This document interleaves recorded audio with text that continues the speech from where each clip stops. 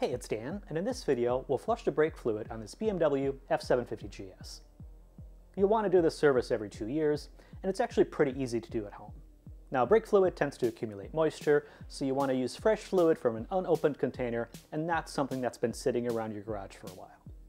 I like using a catch can like this because it makes the job a lot easier. It catches the old fluid, comes with a clear hose so you can see any bubbles coming out of the caliper, and also come with attachments that easily pop onto the bleeder screws. Take a look at the video description for a link. The job will also go easier and faster if you have something to suck the old fluid out of the reservoir, so I'm going to use one of these guys. I picked it up on Amazon, so again, take a look at the video description for a link. And finally, if you have a tool like the GS911 or similar that allows you to activate the ABS pumps, it's a good idea to activate that so that you can flush the old fluid out of the pumps, flush it again through the system, that way everything is fresh. There are a few things you want to be mindful of anytime you do this job. First of all, the brake fluid is pretty corrosive, so you don't want it sitting on any painted surfaces. It will damage them. What I like to do is fill a spray bottle full of water and just have it on the side ready to go. The other super important thing to keep an eye on is the fluid level in the reservoir. Remember, as you're bleeding the brakes, you're actually pushing the old fluid out of the system through the bleed screws. That means that the level in the reservoir is going to drop over time. So keep a close eye on it and top it off periodically. What you really want to make sure of is that you never get it to a point where it's going to start sucking air into the system. If you do space out and get some air sucked into the system, it's not the end of the world. You have to keep bleeding it until the air bubble works its way through the system, comes out of the bleed screw, and the brake lever feels firm again. So the first thing we'll do is clean up the reservoir to make sure that we don't introduce any contaminants when we open it.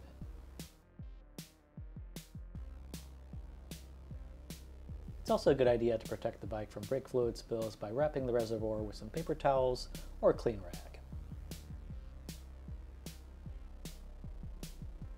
Next up, we'll use a pump to suck out as much of the old brake fluid out of the reservoir as we can. Take your time here and be careful not to spill anything on the bike. Next, we'll open a fresh container of .4 brake fluid and fill up the reservoir.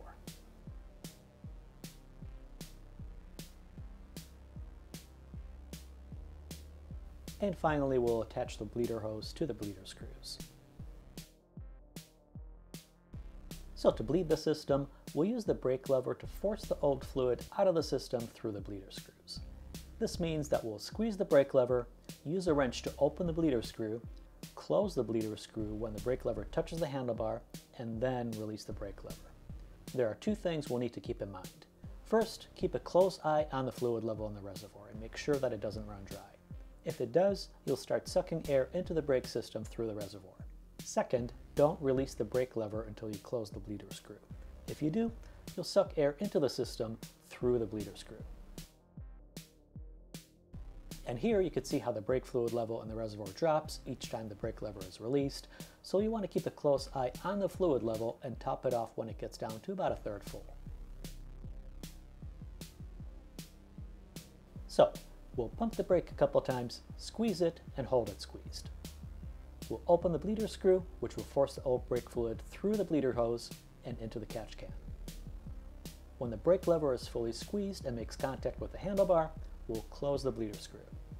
And after the bleeder screw is closed, we'll release the brake lever, which will suck the fresh fluid from the reservoir. We'll keep doing this until we see clean, fresh fluid coming out of the caliper.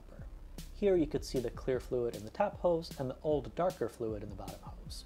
So at this point, most of the fluid in the system is fresh, but we'll still have some old fluid stuck behind the caliper and the pistons. We can force it out by opening the bleeder screw and then pushing the caliper against the rotor. This will compress the pistons into the caliper and force out the old brake fluid. If you have a hard time pushing in the calipers, you can also carefully use a flat blade screwdriver between the pads and the pistons and push them in that way. As you do this, you should see a small amount of brake fluid be forced out through the bleeder screw. At this point, we'll squeeze and hold the brake lever, close the bleeder screw, and repeat the process a few more times. And next, we'll repeat exactly the same steps on the other caliper.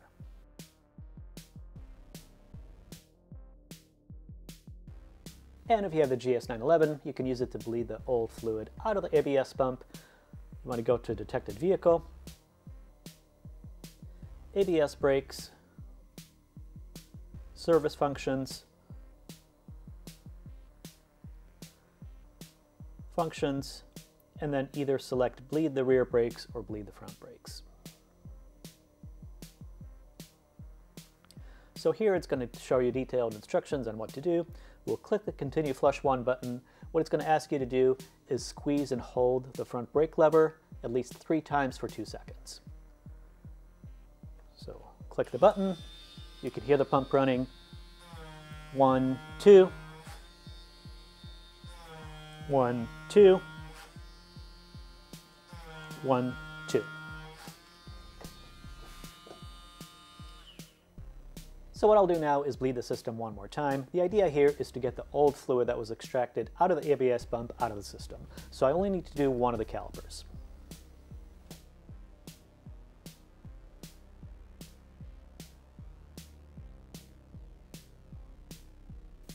Alright, so I'm done with the bleeding. We'll go back to the tool.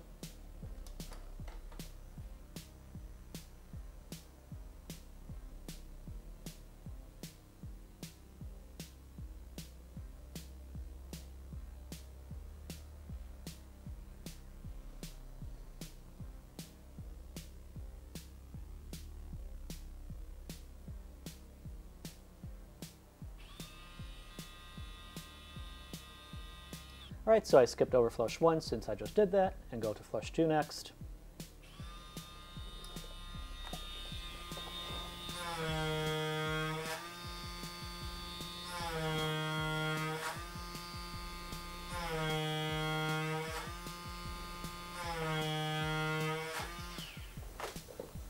So that's all there is to it. I'll go ahead and bleed the system one more time to make sure I get all the old fluid out there, clean everything up, top off the fluid to the right level, and I'll be good to go.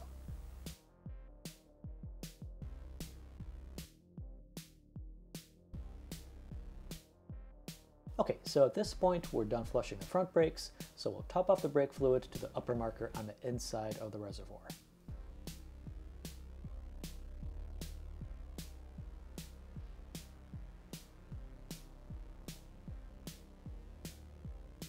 And now we'll wipe down the reservoir and install the cap.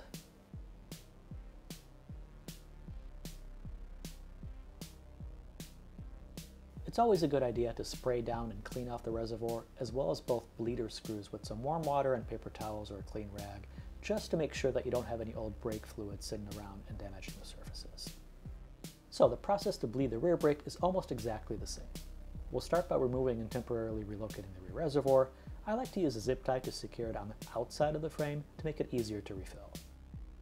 Just as with the front brake, you'll want to clean off the reservoir before you open it to avoid any contamination, and you'll want to protect the area with some paper towels or a clean rag.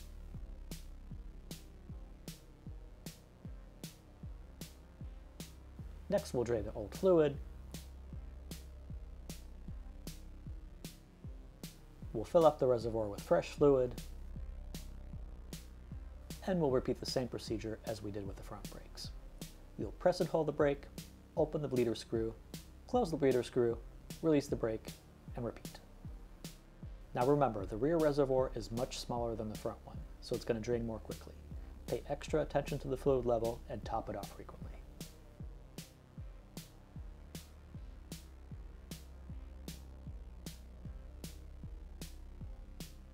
Once you have clear fluid coming out of the bleeder screw, you want to push in the caliper to force out the oil fluid that's trapped behind the pistons, and then repeat the steps a few more times.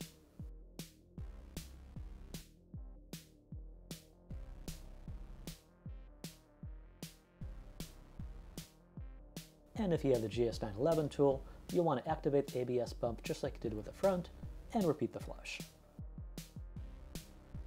And finally, we'll wipe down the rear reservoir, top it off, and close it up.